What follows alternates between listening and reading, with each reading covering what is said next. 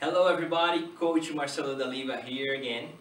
Today I have a few exercises for runners. So if you are a runner, I hope you enjoy. We're doing everything by time and we're looking for quality, not for quantity. So try to do the exercise with your better control, as many reps as you can without losing your form within the entire time. Okay? First exercise, pistol squats.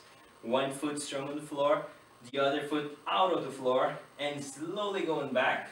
So try to sit on your chair. As soon as you touch the chair, you stand up. It can be a bench as well, as long as it's stable enough to hold your body weight. Okay? With control, breathing, keep your balance, and power up. Very good. 35 seconds for each side. And then we go to the floor. Side plank, working on your inner leg, your adductors. Keep your shoulder aligned with your elbow. Keep the opposite foot over the chair. And then we go up. Try to keep your legs close to each other and hold as tight as you can. Engage your abs, brace your core, and keep breathing. Very good. Try to hold the entire time, but respect your limit. Listen to your body. If you feel that you need, take a short break in between, okay? Challenge yourself. Very good. 2 more exercises. Take your bench away. We're doing a mountain climber plank. So, high plank, just running under your hips. Keep your knees as close as you can to the floor and your back in neutral position.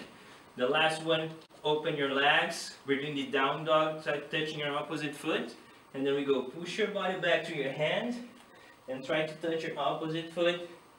Keep your knees straight and go as far as you can. Nice.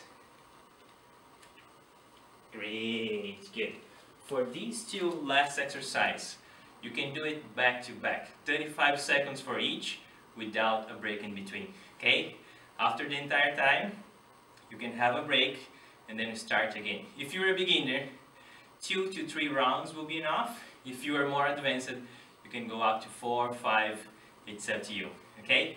Give it a try and I hope you enjoy.